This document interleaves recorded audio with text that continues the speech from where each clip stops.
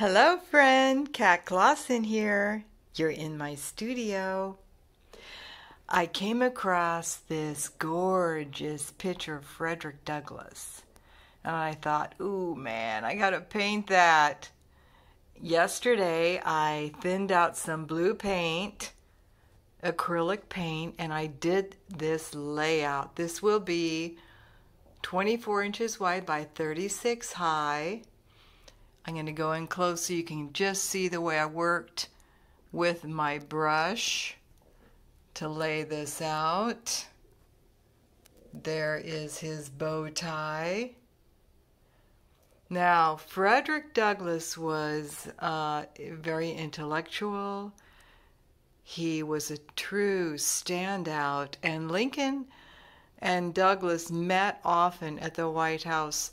Now, Frederick Douglass was the first African American invited to the White House that was not a servant.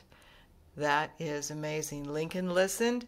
He didn't always agree with Douglass. Douglass certainly didn't always agree with Lincoln. But they shared ideas, they talked, they debated, and Douglass helped to shape Lincoln's policy. Now, as I think about how I'm going to make this, I've got an idea to use my landscape technique in the area of the hair. And this is something I've never done, so stick with me and you'll see if this idea pans out or not. This is beginning of day 3, Frederick Douglass.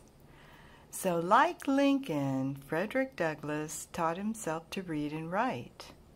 And he also taught others.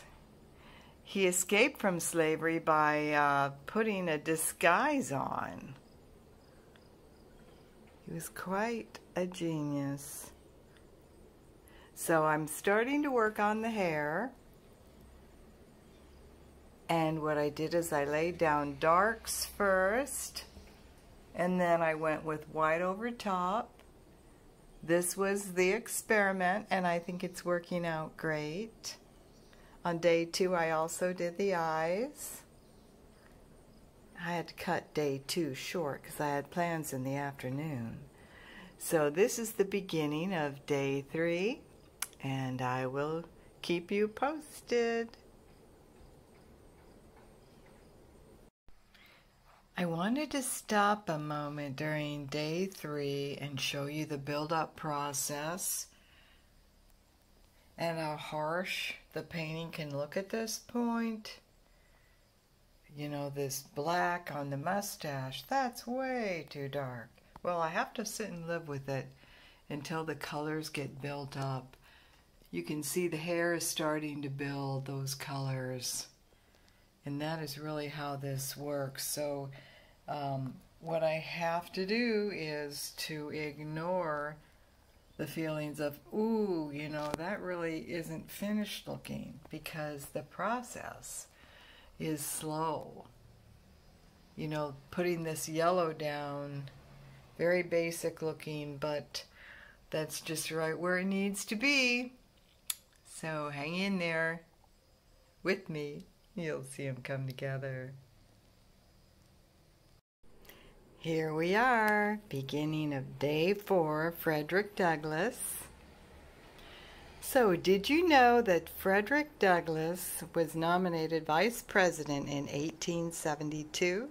His running mate was Victoria Woodhull.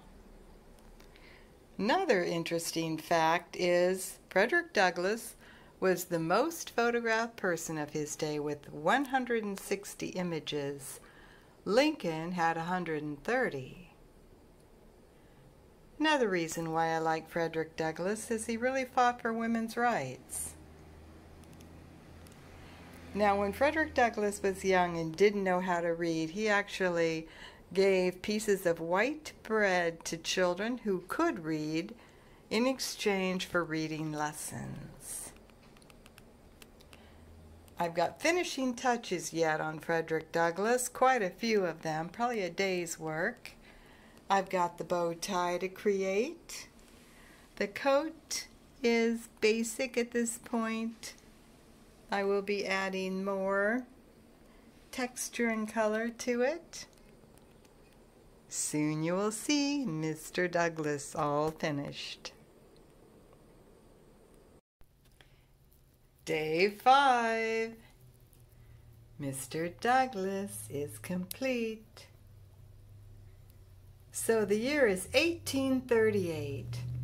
Frederick Douglass and his wife have escaped slavery, and encouraged by a friend, they decide to take the name Douglas. And this came from a poem by Sir Walter Scott titled Lady of the Lake. And I'm so glad they decided to do this. They had a new start. They needed a new name. Now, it was very fun doing this hair.